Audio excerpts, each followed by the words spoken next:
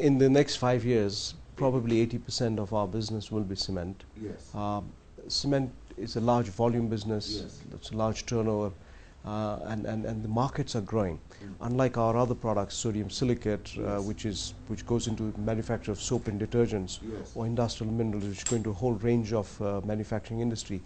Those industries are only growing about 6 or 7 or 8%, whereas Yes. cement consumption, or the last 5-7 years, has been growing at about 14% year on year, Yeah. and we expect about 10% growth for the next 5 years. So It seems highly correlated to GDP, right? I mean, when I was looking at that GDP correlation, GDP was 6.1%. if you look at grew 12% last year.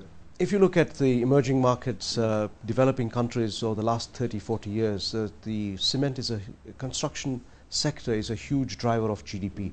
Cement consumption almost invariably throughout these developing countries, the correlation is the growth in cement consumption is twice the underlying GDP growth rate.